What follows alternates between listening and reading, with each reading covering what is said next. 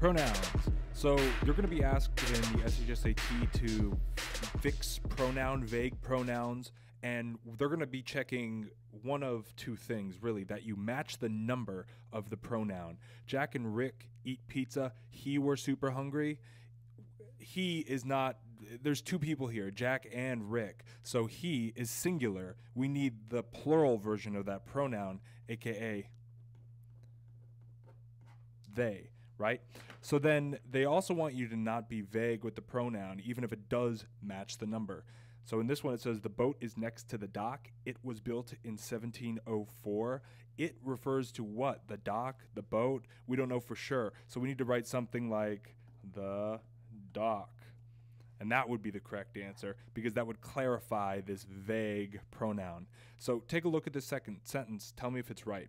Shelley spent 3 years beating the tournaments. She was happy to be done with it. Take a second. Do you see any mistakes with pronouns? Is this right?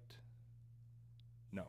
Because even though she does match up to Shelley, it matches up to tournaments, which is plural. So we would need them.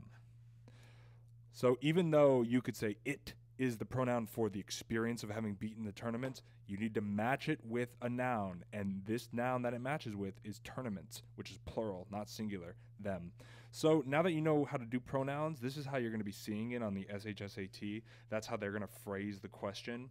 And so take a look at these two sentences and tell me or figure out which one, 2, 3, or 4, uses a vague pronoun. Which one of these sentences would you edit to fix a vague pronoun? And vague can mean matching numbers and not being vague. So cool. Good luck with this. And the answers will be in, I don't know, just pause it right now. I'm going to say the answers otherwise.